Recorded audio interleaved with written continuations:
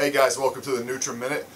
We had a question from Bill Sermano on the Performance Nutrition Encyclopedia Facebook page, and his question was, how do I stay hydrated if I'm in the heat all day? Now at first, on the surface, that seems like a pretty simple question to answer, but let's talk about this because I've seen a lot of people on Facebook. I saw a study or some kind of article recently about overhydration, and people are all of a sudden scared of overhydration. Well, let me say that overhydration, if it happens, is a real concern and it is a danger. However, guys, don't be too concerned about that because it's very difficult to become overhydrated. You would have to drink a lot of water. We're talking gallons. So actually, let's talk about underhydration then.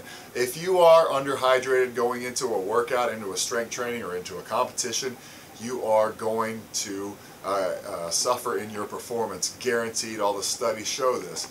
So guys, we want to stay hydrated, and the way that we want you to do that is about 2 to 3 milliliters per pound of body weight every 15 to 20 minutes should keep you properly hydrated if you're in a hot condition or if you're working out, if you're sweating a lot throughout the day. So every 15 to 20 minutes, and that comes to about 14 to 21 ounces for a 200-pound person. So obviously you can adjust that according to your weight. But stay within that range, guys, and it should keep you hydrated. It should keep you strong. Thanks for the question.